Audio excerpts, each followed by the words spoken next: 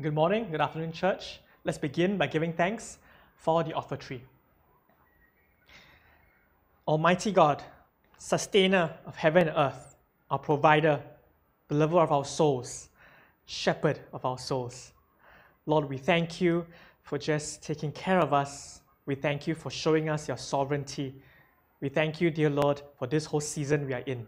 Even amidst all the struggles and even COVID-19, we're going to give thanks continuously.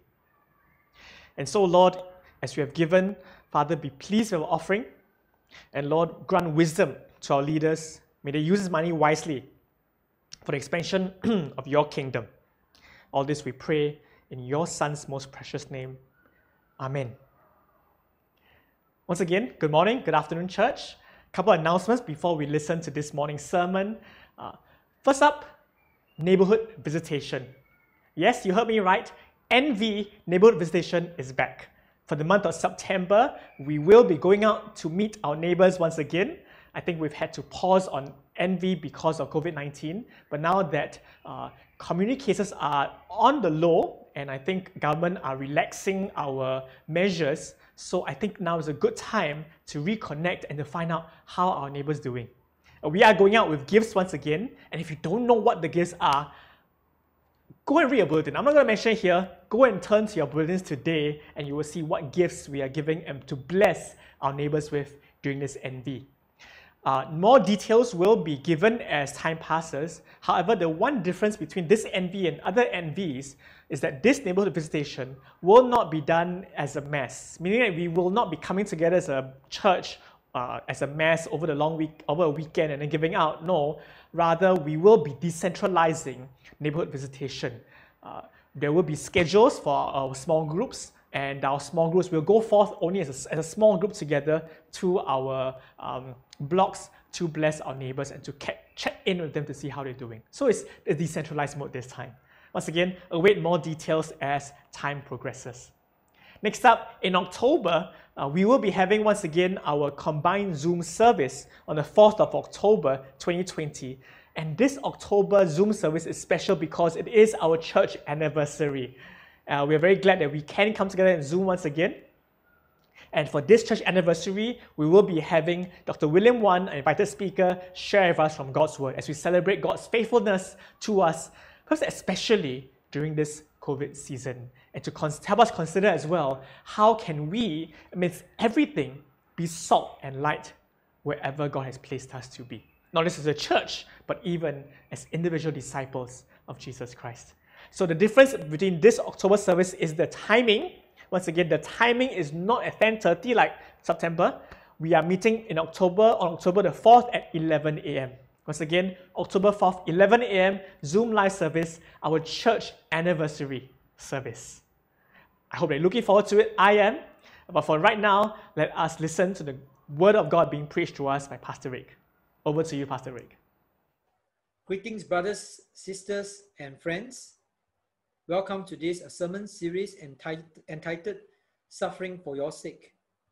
This sermon series is based on the last few chapters of the book of Matthew, the Gospel of Matthew, and is talking about the last few days of Jesus Christ on earth, the events which leads to his death and his resurrection.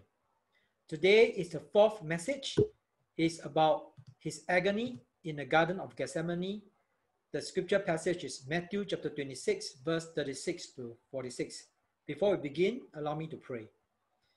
Dear Lord, we thank you for this opportunity to know about you, to know about your suffering, to know about your agony. I pray that God, you open our hearts to understand, so that today it will not be just a cognitive knowledge, but what we learn from you will touch our hearts and transform our life, that we will have a personal knowledge of our Lord Jesus Christ and a growing love and gratitude towards him. So let the words of my mouth and the meditation of our heart be found pleasing and acceptable in thy sight, O Lord. In Jesus' name we pray. Amen. Amen. It was a cold winter's night. But it was New Year's Eve, and people were bracing the coal, gathering at the banks of River Thames and the Tower Bridge in London. They waited with anticipation for the clock to strike midnight in order to witness the spectacular firework fiestas which will usher in the brand new year at the River Thames.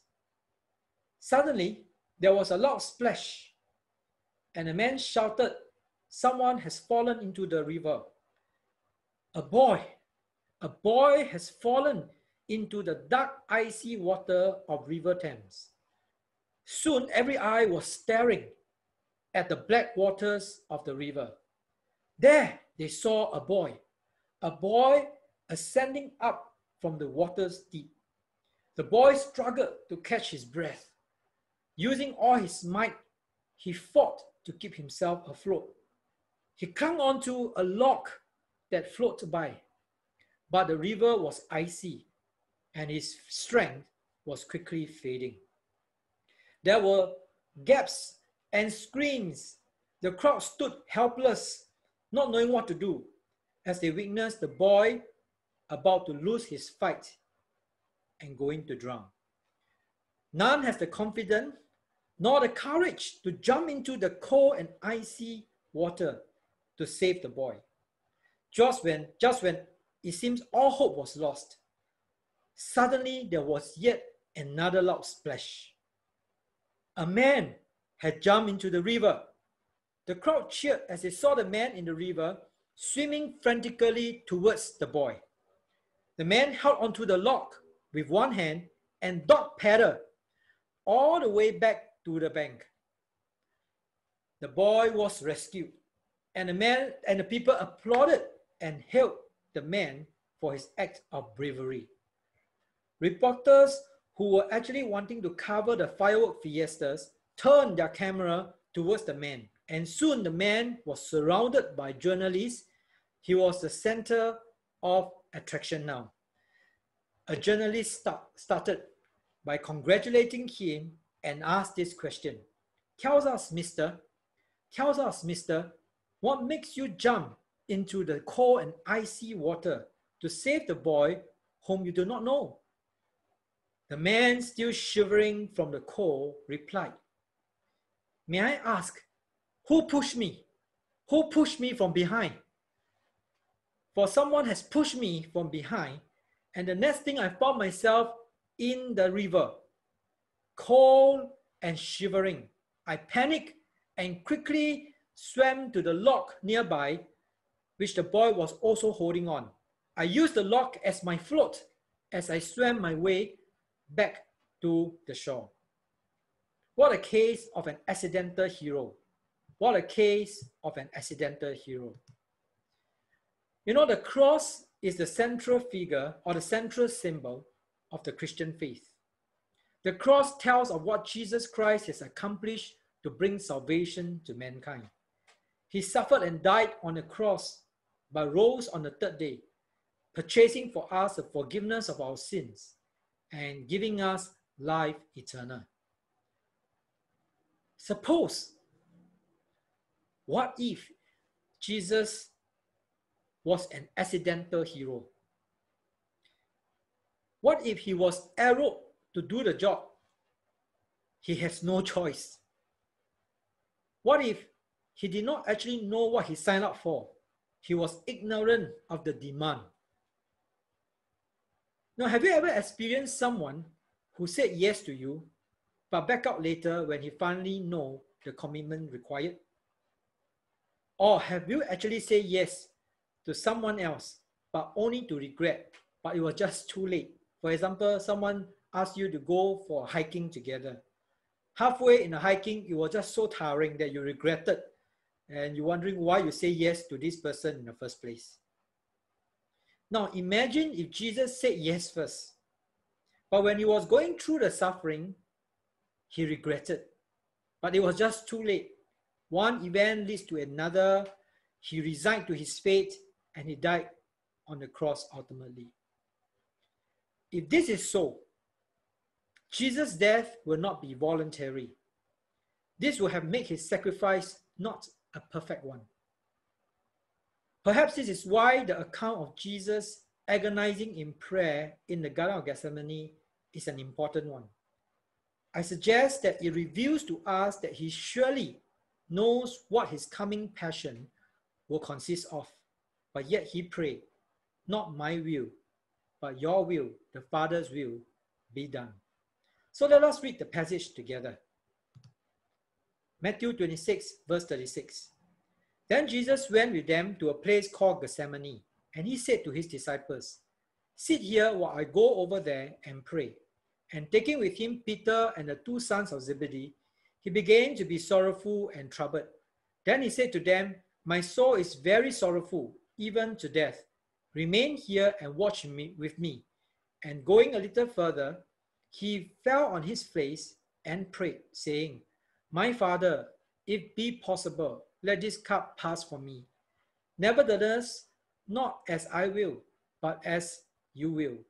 And he came to the disciples and found them sleeping. And he said to Peter, "So could you not watch with me 1 hour? Watch and pray that you may not enter into temptation. The spirit indeed is willing, but the flesh is weak."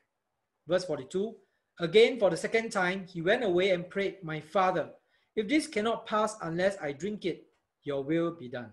And again he came and found them sleeping, for their eyes were heavy. So leaving them again, he went away and prayed at the third time, saying the same word again. Then he came to the disciples and said to them, "Sleep and take your rest later on. See, the hour is at hand, and the Son of Man is betrayed into the hands of sinners. Rise, let us be going. See, my betrayer is at hand." This is a very, very emotional passage, at least for me. It was after the Last Supper. In the supper, remember, he instituted the Holy Communion. He even predicted Judas would betray him. He washed his disciples' feet, and after singing a hymn, they proceeded to a garden called Gethsemane. He told his disciples to wait for him as he wanted to spend some time to pray. He brought Peter, James, and John to be with him, and he expressed to them and confided with them that he was in deep sorrow, even to the point of death. And then he asked them to join him in prayer, while he proceeded a little further away from them to pray alone. This is a very sobering portrait, an artist's impression of Christ in the garden, collapsing onto the ground due to sorrow, praying in agony. Why was he feeling such anguish and sorrow? Why was he in such agony? Years back, I came across a meditation by Jonathan Edwards that transformed my understanding on the passage we have just read about the Garden of Gethsemane. For some of you who do not know, Jonathan Edwards was a great theologian, a pastor and revivalist in the 1700s. One of his very well-known and classic sermons is entitled "Sinners Under the Hand of an Angry God." Jonathan Edwards also wrote about the Garden of Gethsemane. It is entitled "Christ's Agony." It is now in public domain. You may want to read it. It's a long meditation. In that meditation, he insightfully explained why Christ was in such agony. And I'll be sharing what I gleaned from this meditation piece. Jonathan Edwards says that in the garden, Jesus had an extraordinary sense of the pain and the suffering that he would soon be going through. Now, the key phrase here is extraordinary sense. It is a special and profound revelation of the pain and suffering that he will have to go through soon. Now, even before the garden, Jesus already knew of the pain and the suffering that awaits him in Jerusalem. Remember Matthew 16:21. From that time on, Jesus began to show his disciples that he must go to Jerusalem and undergo great suffering at the hands of the elders and chief priests and scribes, and be killed, and on the third day be raised. Then in Matthew 17, when they came together in Galilee, he said to them, the Son of Man is going to be delivered into the hands of men. They will kill him, and on the third day, he will be raised to life. And finally, in Matthew 20, now as Jesus was going up to Jerusalem, he took the 12 disciples aside and said to them, we are going up to Jerusalem, and the Son of Man will be betrayed to the chief priests and teachers of the law. They will condemn him to death and will turn him over to the Gentiles to be mocked and flogged and crucified. On the third day, he will be raised to life. So even before the garden, Jesus already knew about the pain and suffering that we have to go through in Jerusalem. But Jonathan Edwards suggests that in the Garden of Eden, there was an extraordinary sense of that pain and suffering, a special and profound revelation. So Jonathan Edwards say, but it seems that at this time in the garden, God gave him an extraordinary view of it, a sense of that wrath that was to be poured out upon him, and of those amazing sufferings that he was to undergo, was strongly impressed on his mind by the immediate power of God, so that he had far more full and lively apprehensions of the bitterness of the cup which he was to drink than he ever had before. And these apprehensions were so terrible that his feeble human nature shrunk at the sight and was ready to sink. So there's special and profound knowledge that God revealed to make him understand what he's going to go through, the pain and the suffering. The pain and suffering of the flogging. How he'll be struck with a whip that's made of braided leather thorns with metal balls woven into them, plus pieces of sharp bone. Scholars have suggested that this whip will cause the sufferer's vein to be laid bare, and the very muscles and sinews and bowels of the victims will be open to exposure. And that Jesus had to endure through a maximum of 39 lashings determined by Jewish law. And some propose that since it's the Roman soldiers who carry this out, they would have given him more than 39 lashes. Jesus had an extraordinary sense also about the crown of thorns that he will be forced to wear. How this crown will cut into his fragile skin, causing more bleeding around the scalp. Jesus also had the extraordinary sense of how the cross will be, how he will hang on the cross, and the nails that will be driven into his hands and into his feet. And so Jonathan Edwards continued to say, he had then a near view of the furnace of wrath into which he was to be cast. He was brought to the mouth of the furnace that he might look into it and stand and view its raging flames and see the glowings of its heat, that he might know where he was going and what he was about to suffer. This was the thing that filled his soul with sorrow and darkness, this terrible sight as it were overwhelmed him. Wow. As I bring Jesus to the furnace that he's about to be thrown into, so that he can feel the heat and realize how painful it will be. Now, I don't know if you have ever have a nightmare that seems so real that when you wake up, you are perspiring, totally wet, and then the dream haunts you for the next few days or weeks. I had those dreams that was so real that I thought it actually happened. But the revelation given to Jesus in the Garden of Gethsemane about the pain and suffering he was about to go through is more than a nightmare. It is reality, what he will indeed go through. But yet that is not all that was revealed to him.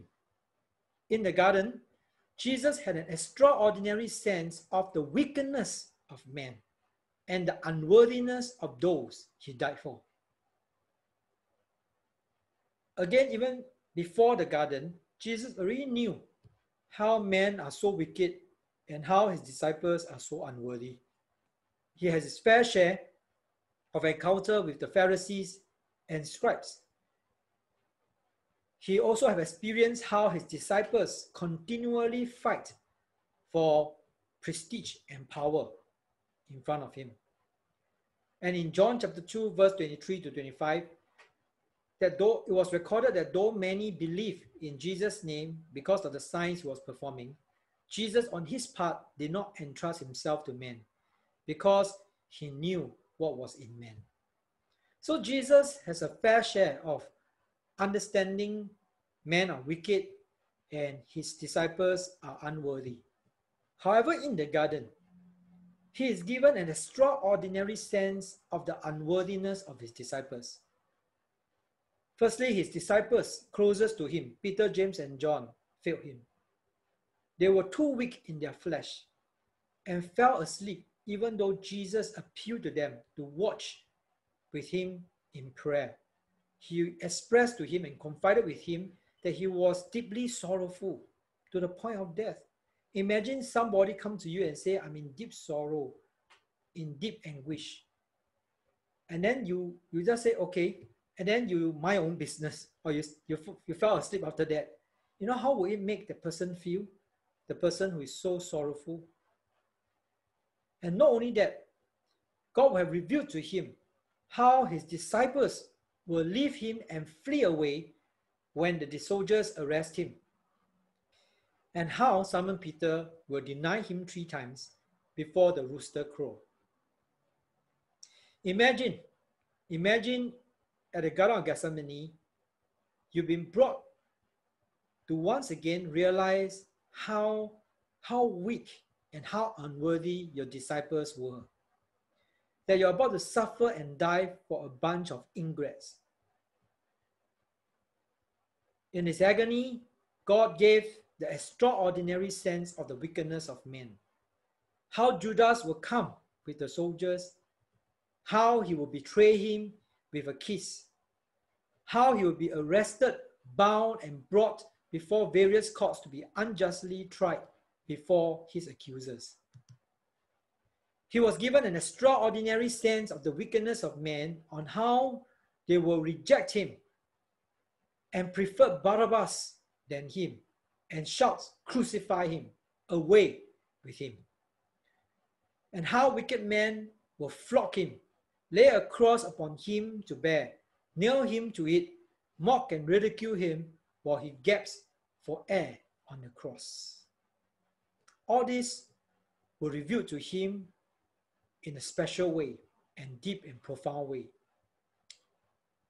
But yet, all this wickedness of men that was revealed to him was but a sample of the wickedness of mankind.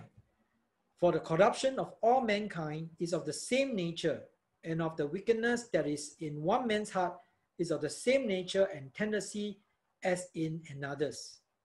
This means Christ has an extraordinary sense of the wickedness and unworthiness of not only those men around him at that time, but of the whole world and throughout history too. And this includes you and me.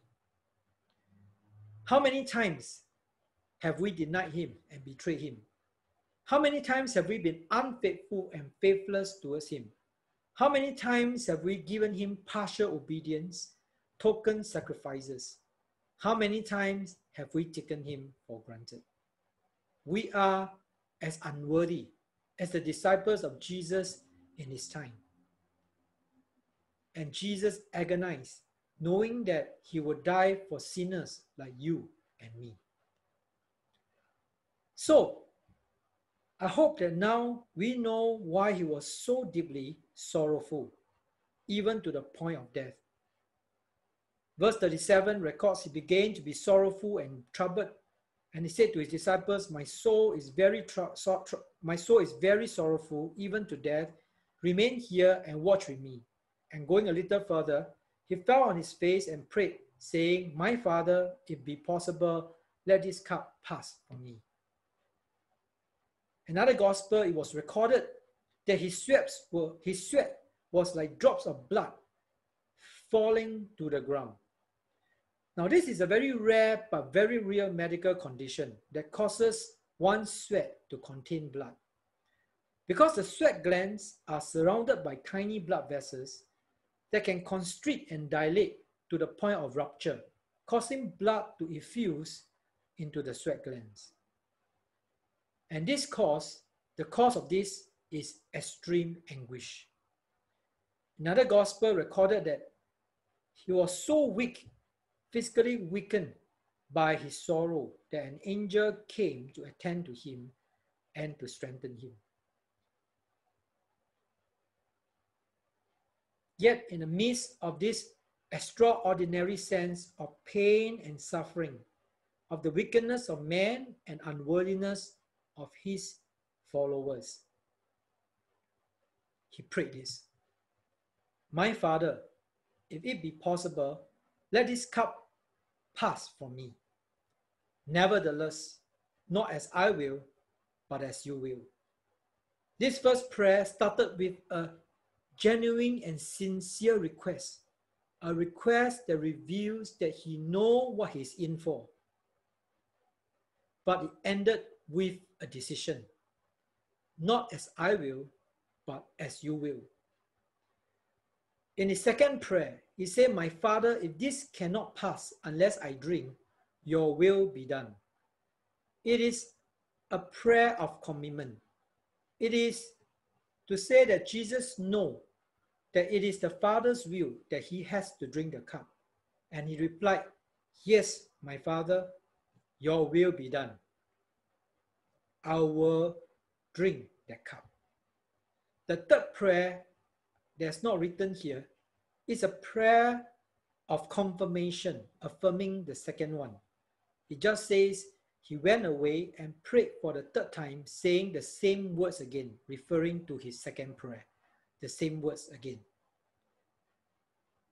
"Yet not I, but your will be done. Yet not I, but your will be done." This prayer reveals Christ's humble obedience, reverent submission towards God the Father. This obedience that Jesus has towards the Father is a perfect one, because he knows what it takes, what it will take to obey God and embrace the cross. It is not an accidental obedience where he don't know what he's in for. He has counted the cost. He is aware of the price he has to pay. He is aware, in fact, he has an extraordinary sense of the pain and suffering, but he did not waver, but still choose to obey. This makes his obedience a perfect one. Not only his obedience is a perfect one to God, but his love, he also reveals about his love. The prayers also reveals that he has perfect love towards sinners, and that he is not an accidental hero that jumped into the water like the man, not knowing what is taking place. Jesus jumped into the water knowing what it will really cost him. He has an extraordinary sense of what he will have to endure, both the pain and suffering and also the wickedness and unworthiness of man. But yet, he's willing to bear the cross. He loves us so much that he's willing to go through the pain, the suffering, the betrayal, the denial, the mocking, the flogging, the crown of thorns, the cross, and the nails for you and I. This is the perfect love of Christ. You know, often when we think of Jesus agonizing in the Garden of Gethsemane, it seems to be a picture of weakness. Jesus at his weakest moment. But I beg to differ. On the contrary, I think Christ's agony in the garden is not a picture of weakness, but of great strength.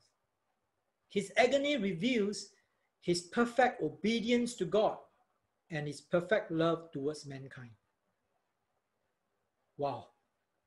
But yet it is hard for us to appreciate Jesus' perfect obedience and perfect love until we realize how much we need his obedience to God and how much we need his love. towards us.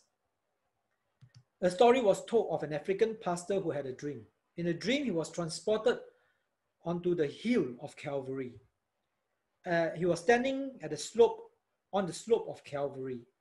And as he was looking down the slope of Calvary, he saw Jesus going up to the top of the hill, which is the cross. But Jesus was carrying a huge rock on his back while he was climbing up the hill. And as the African pastor looked at the rock, he saw that the rock has a word engraved on it, a 3-letter word, and the word is sin, S-I-N, sin. Immediately, the African pastor felt deeply grateful and knelt down and began to weep. As Jesus was climbing up the hill, passing him, he shouted, my Lord, thank you. Is this the sin of the world that you're carrying? He asked. Jesus turned towards him with eyes of compassion and said, no, my son, this is your sin, just your sin. You know, many times we didn't realize the sinfulness of our sin. Many of us didn't realize what it takes for Jesus to die for each of our sin. Many of us did not realize the penalty of each of our sin is so grave and so heavy. But yet Jesus died for each one of us, each of our sin. Our sin is so great before God that we were his enemies, but yet it's because of what Jesus has done on the cross for you and I. That's why we are forgiven of our great sin. My dear brothers and sisters, as you think about Christ's agony in the Garden of Gethsemane, know that he is not an accidental hero. In his agony in the Garden of Gethsemane, it reveals that Jesus exactly knows what he's in for. His obedience is a perfect one. His love is a perfect one. Even though he knows what is to come, yet he prayed, not my will, but your will be done. And we need that prayer. We need him to pray that prayer. And he prayed that for you and I. Brothers and sisters, our Lord Jesus Christ died on the cross voluntarily, willingly, because he obeys the Father perfectly and he loves us perfectly. I don't know why we deserve him to do this, but yet this is what he has done. His agony in the Garden of Gethsemane reveals that he is not an accidental hero. He is Savior. He is the authentic Savior for you and I. I want to end this message by reading the lyrics of a beautiful hymn in hope that this will also be your response towards him. Alas, and did my Savior bleed, and did my sovereign die? Would he devote the sacred head for sinners such as I? Was it for crimes that I have done he groaned upon the tree? Amazing pity, grace unknown, and love beyond degree. Well might the sun in darkness hide, and shut his glories in, when God the mighty Maker died for his own creature's sin. Thus might I hide my blushing face, while his dear cross appears, dissolve my heart in thankfulness, and melt my eyes to tears. But drops of tears can never repay the depths of love I owe. Here, Lord, I give myself away. This is all that I can do. Here, Lord, I give myself away. This is all that I can do. Let's pray. Dear Lord Jesus Christ, thank you. Thank you for your perfect obedience to God and perfect love towards each one of us. In the Garden of Gethsemane, you were in deep anguish because you have an extraordinary sense of your pain and suffering, and also of the wickedness of man and the unworthiness of your followers, including each one of us. But yet, in the midst of that sorrow and anguish, you prayed, not my will, but your will be done.